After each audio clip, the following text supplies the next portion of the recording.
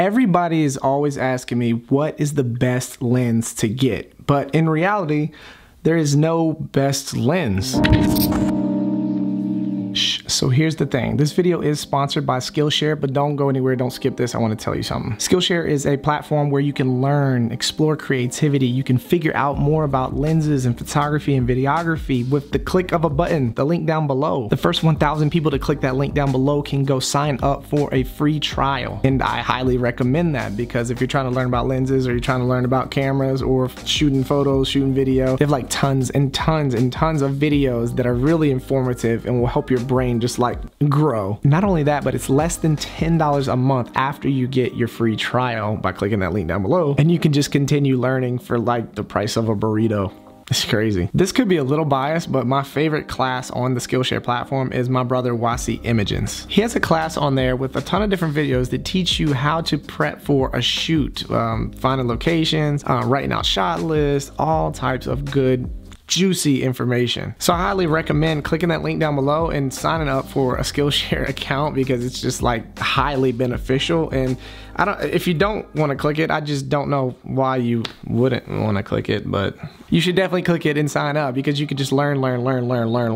Okay, back to the video. You see, people get into jobs, people want to take photos, people want to do videos, people want to do specific photos or specific videos, which require specific lenses. You see, there is not one lens that is going to be perfect or the best lens for every single thing. Everything's going to require a different style of lens. You see, if you're vlogging yourself, talking and running around, you want to have something wide so it feels like the same way your eyes are, a wide perspective, right up on your face, close and in person. Whereas if you're shooting surf photography or wildlife photography, you're gonna need a long lens, because you're not gonna want to get close up to a lion. Same way if you're doing portraits, you're gonna want something kind of mid to close range, maybe 35 mil, 50 mil, or 85 mil. If you're running gunning out in the streets, in street photography or urban photography, you're gonna need all different types of focal lengths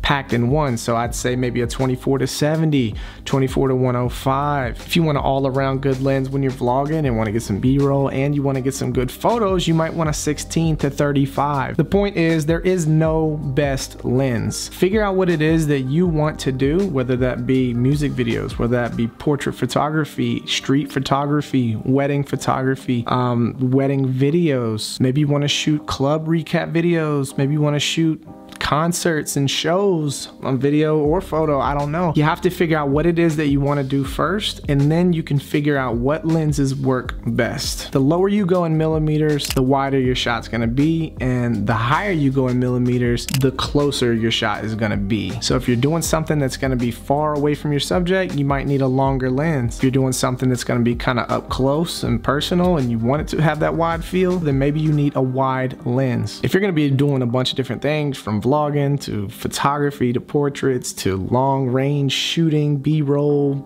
everything, then maybe you need something like a 24 to 70 or 24 to 105. Not to mention, aperture plays a big part in all of these different lenses. A lower aperture, you're going to get more bokeh, creamy bokeh blur in the background. And the higher you go in aperture, the more you're gonna see and have in focus. So a prime lens will typically have a lower aperture, and maybe a zoom lens, something like a 24 to 70, will have a little bit higher of an aperture, maybe 2.8 and higher, which is totally okay. If you're on the go and you're out and about, you might not want to have a lower depth of field. And if you're like more staged and set lighting and you can move around and take your time with your photos or your video, you could probably drop your aperture down a little bit more and get more bokeh. There's tons of different scenarios that you may be faced with, or maybe you're trying to start photography or videography and you're trying to figure out what is the best lens. Basically, there's only 3 things that you're going to need to do. 1, you need to figure out what exactly it is you're going to be shooting. 2, you need to figure out if you want it to be wide, close, or medium range. And 3, do you want a lot of blurry background bokeh, or do you want everything in focus? And that should kind of weed out the lenses and help you figure out what lens is the best for you. I hope this video was helpful. If it was, slap that like button, drop me a comment if you have any questions, subscribe if you're new here, and I'll see you guys in another video soon to come. Peace.